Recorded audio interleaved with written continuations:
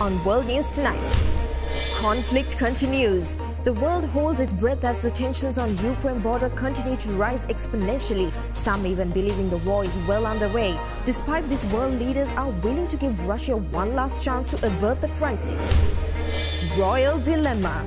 Queen Elizabeth has been one of the latest targets of the pandemic as she has been afflicted with mild symptoms of the virus. Her recovery hanging in the balance as the UK anxiously await good news. Welcome back. Australian citizens are overcome with tears of joy as families reunite following the reopening of the country's borders to the rest of the world. And the grand finale. The Winter Games go out with a bang as fireworks bathe the Beijing sky with a rainbow of colors.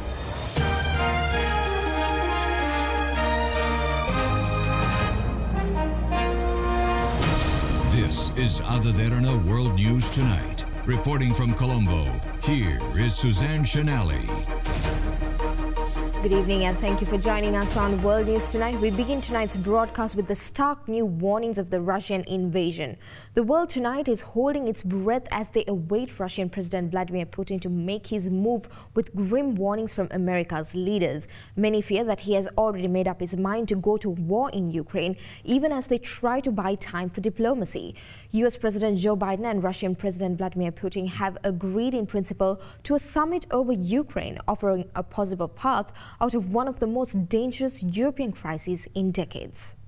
A barrage of artillery fire increasing in war-ravaged Donbass, with more than 1,500 explosions in just the past day.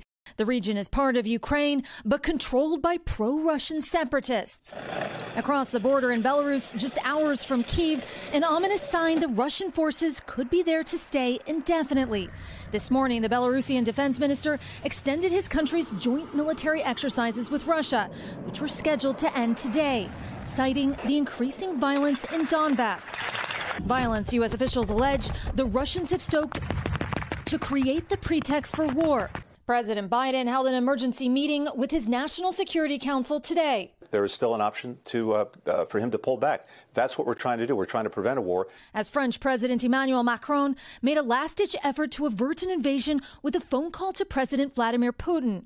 Putin blamed the escalation in Donbass on Ukrainian forces and called on the West to respond to his demands for security guarantees. There is no innovation and there is no such plans. But on the front lines, Ukrainian soldiers say they're already under attack. President Zelensky calling for an immediate ceasefire.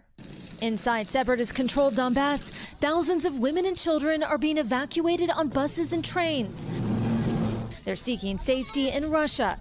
Final destination unknown. I'm afraid because I have 2 little children, afraid that something can happen with them, she says. The men forced to stay and fight for Russia-backed separatists. Families torn apart by a war that has yet to be declared. While tonight in Kyiv, people can only pray that this war will end before it officially begins. Britain's 95-year-old Queen Elizabeth II tested positive for COVID-19, becoming the latest royal to contract the virus. But her symptoms are mild and she intends to continue with light duties at her Windsor Castle residence. Buckingham Palace announced it at midday. Elizabeth II has tested positive for COVID-19. The Queen, who turns 96 in 2 months, is said to have only mild cold-like symptoms. She had her first vaccine in January last year and is believed to have had all her follow-up jabs. But on the streets of London, people expressed their concerns given their sovereign's advanced age. Most people in the country have never known any monarch other than her, so she embodies the UK in so many ways. So anything happening to her, that's not good. I think it's sad, but she'll get over it. She's that kind of a woman. We hope. She has to get better. We can't afford to lose her just yet. Prime Minister Boris Johnson led the messages of goodwill, wishing her a speedy return to vibrant good health. The Queen will remain at Windsor Castle, where she's resided since the pandemic began. It was there that she spent time with her son, Prince Charles, on February 8th, 2 days before he tested positive. Queen Elizabeth has generally enjoyed robust health, although an unexplained issue saw her spend a night in hospital last October. Since then, her public appearances have been rare, but she resumed in-person audiences last week. Good morning. The monarch is celebrating 70 years on the throne this year, the first British sovereign to do so, with nationwide celebrations planned for June. Plagued with controversy from human rights abuse claims, diplomatic boycotts and even doping scandals on an unprecedented scale, China's infamous Beijing Winter Games for this year drew the closing curtain on the event quite successfully. Beijing doused its Olympic flame on Sunday night, capping off games that will be remembered for its extreme COVID-19 policies, as well as the doping scandal surrounding 15-year-old Russian skating sensation Kamila Valieva. Chinese President Xi Jinping was on hand for the closing ceremony, where International Olympics Committee President Thomas Bach praised Beijing's organizers. The Beijing Games were the second Olympics in 6 months to be held in a closed loop, after last summer's delayed events in Tokyo. In China, the tight seal prevented the spread of COVID-19 at the Olympics or into the community, vindicating a zero-COVID policy that has isolated China from the rest of the world. But many athletes still had their Olympic dreams dashed by positive tests that prevented them from competing. China was, however, spared any embarrassing protests by competitors over its treatment of the Uyghur Muslim minority, and thousands of foreign journalists on hand were stuck inside the loop, unable to report more widely. But the game's biggest legacy will be the controversy surrounding skater Valieva, who failed a doping test in December, but the result only revealed a day after she helped her team win an Olympic medal. Though she was eventually allowed to compete in her final singles event, Valieva stumbled under pressure, her performance prompting a harsh reaction from her coaches. The saga reopened debate over whether minors should be allowed to compete in the games. An investigation by the world's top anti-doping authority into Valieva's entourage is also underway. North Korea suspended its recent flurry of missile launches during the Beijing Winter Olympics. But now that the Olympics truce has ended, watchers are concerned that Pyongyang will resume military activities, possibly in April. As the 2022 Winter Olympics came to a close, attention shifted to North Korea and the possibility it may resume military activities. The regime, a close ally of Beijing, held back on further missile tests for the past few weeks after 7 launches just last month, including its intermediate-range ballistic missile, the Hwasong-12. Instead, the leader Kim Jong-un has appeared to have focused on solidifying internal unity by attending the groundbreaking ceremony for housing project, as well as celebrations for the 80th birthday of the late leader Kim Jong-il last week, which ended with various events and performances instead of a military parade or another missile launch. Watchers are voicing concerns over Pyongyang's possible resumption of military activities and also warning that it has become more difficult to predict when they might occur. But if the North does decide to carry out military acts, experts point to April when big anniversaries fall in the year 2022, a quote, revolutionary year for the regime. But the expert further noted the North will remain cautious on terminating its self-imposed moratorium on testing nuclear weapons, as that will be its one and only card for putting pressure on the Biden administration. And Seoul's Unification Ministry has once again called on the North to choose a dialogue and cooperation for a peace on the Korean Peninsula.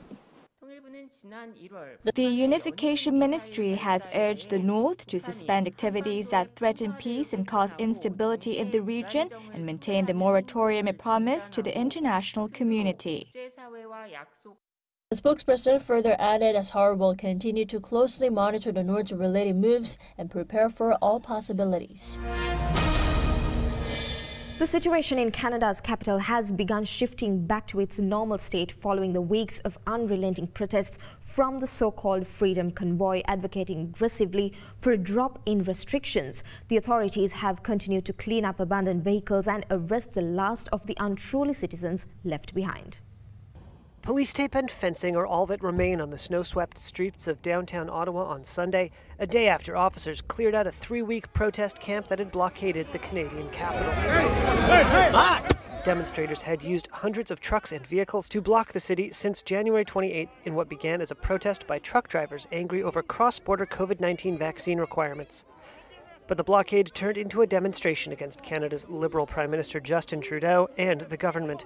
Trudeau on Monday invoked emergency powers to give his government wider authority to stop the protests. And on Saturday, cops moved in. This demonstration is over. Go home. If you don't go home, we will remove you from the streets. Ottawa's interim police chief, Steve Bell, said officers used pepper spray and stun grenades and made dozens of arrests. Police said 38 vehicles had been towed. Bell said that while the blockade was over, the investigation was not. If you are involved in this protest, we will actively look to identify you and follow up with financial sanctions and criminal charges. Absolutely. This investigation will go on for months to come. The federal government said on Saturday it would provide up to 20 million Canadian dollars to Ottawa businesses that have suffered losses due to the blockades. Let's go into a short commercial break. We'll be back soon with more world news.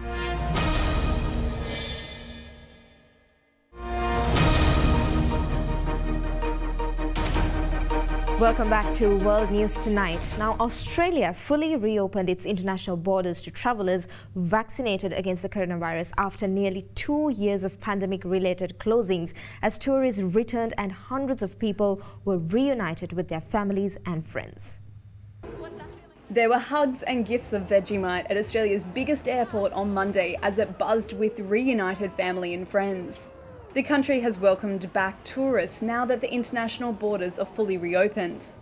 At Sydney Airport, American traveller Lauren Potter was one of the travellers overjoyed with the restrictions lifting. Yeah, as soon as they opened up the borders, I just knew I could finally come and see my family and attend my brother's wedding, like on March 4th. So that's what I'm really excited about, to have the whole family together again.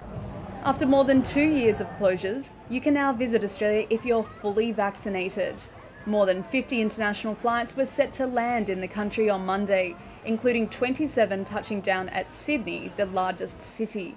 Australian Trade and Tourism Minister Dan Tehan said the tourism industry is hopeful for a rebound in bookings after the $43 billion industry was hamstrung by closed borders. The hugs, the tears has just been wonderful. It's been a party out here at Sydney Airport.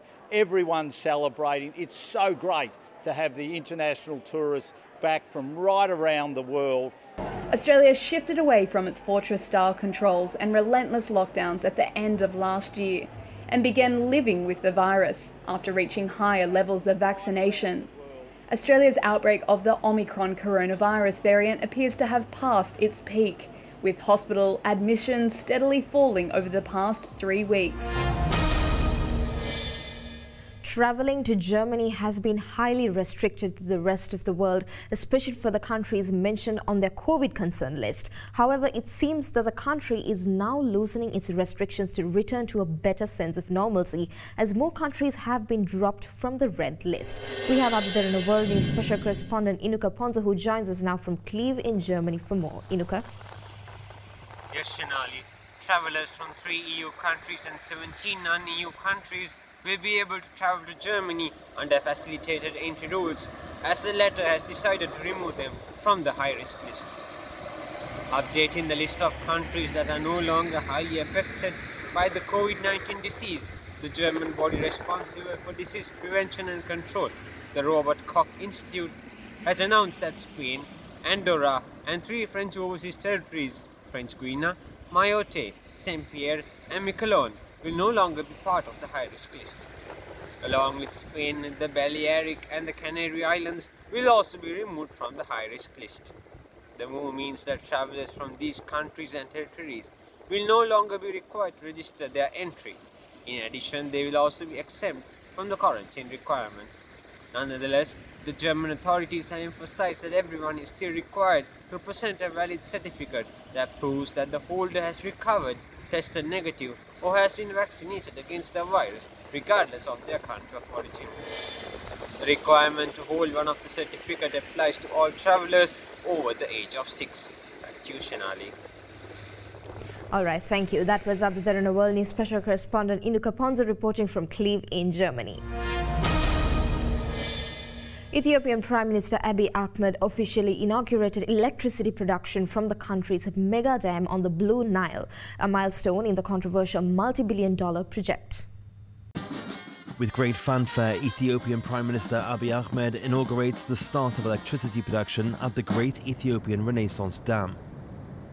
Over 10 years after breaking ground, Africa's largest dam and hydroelectric power plant is now operational, standing 145 meters tall and stretching a 1.8 kilometer wide section of the Blue Nile. The project has faced funding difficulties, with taxpayers' money going towards the dam, which is estimated to have cost $4.2 billion. A source of national pride, the dam has sown discord with Egypt and Sudan, two countries downstream of the project which worry about their water supply. After announcing that it had fallen below the water poverty line in January, Cairo is demanding that Ethiopia not fill up the dam too fast and regularly threatens military intervention. Last summer, the UN urged diplomatic discussions between three countries. Those calls, however, didn't stop Ethiopia from pushing ahead with the second phase of filling in July. Abiy Ahmed has promised to sell energy generated at cost price to his neighbours and maintains that the dam will benefit the entire region economically. It seems that the probes against Trump's presidential reign have an all clear from necessary authorities, as he has lost the bid to prevent further investigations occurring, allowing to more light to be shed on the accusations of incitement of the January 6th riots. Former U.S. President Donald Trump has lost a bid to dismiss lawsuits accusing him of inciting the January 6th Capitol riots. Trump's case rested on a 1982 Supreme Court ruling, which holds that presidents are shielded from lawsuits over their official acts. A judge from the U.S. District Court for Washington, D.C., rejected that argument Friday, ruling that Trump's inflammatory speech before the Capitol attack wasn't part of his official presidential duties.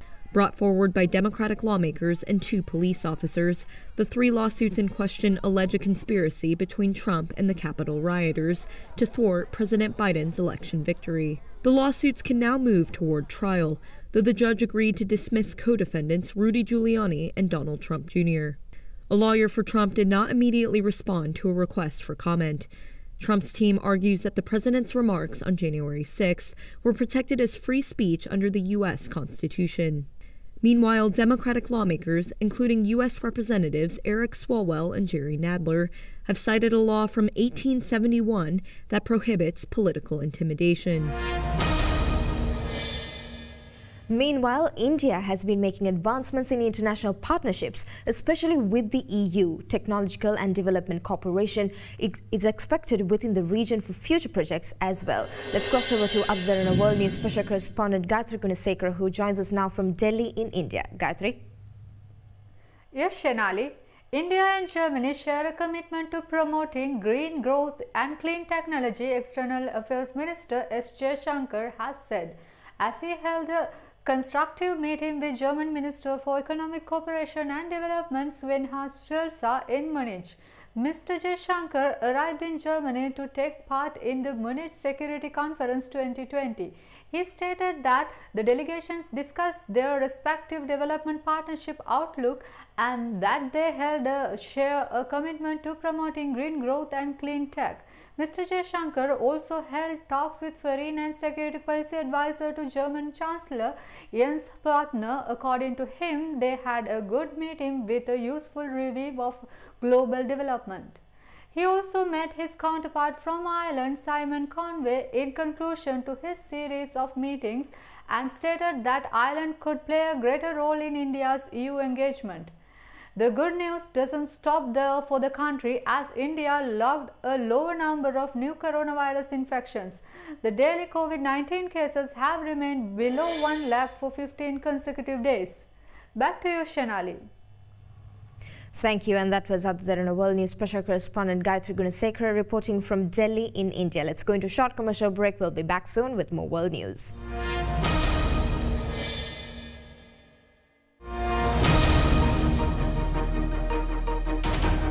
Welcome back to World News Tonight. For more news, let's take you around the world in a minute. Prime Minister Jacinda Ardern said New Zealand will lift COVID-19 vaccine mandates and other social distancing measures after the Omicron peak has passed, as protesters occupying the Parliament grounds again clashed with police.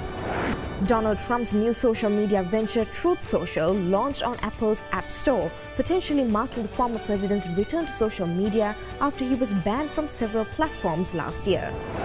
A large fire destroyed a 5-story apartment building with around 50 units in the western German city, injuring at least 3 people. The fire had already spread at a very high speed over a large area of the building. Carlos Alcaraz became the youngest ATP 500 winner ever as he stormed to victory in the Rio Open final against Diego Schwartzman. Alcaraz won his final match on the ATP Tour at the same event 2 years ago, and now the 18-year-old Spaniard made history by winning the entire tournament. The tensions over Ukraine are pushing up the price of gold as a safe haven asset, and the price of oil because of the risk of the sanctions on Russia could reduce supplies. Ukraine is also one of the world's main sources of grain.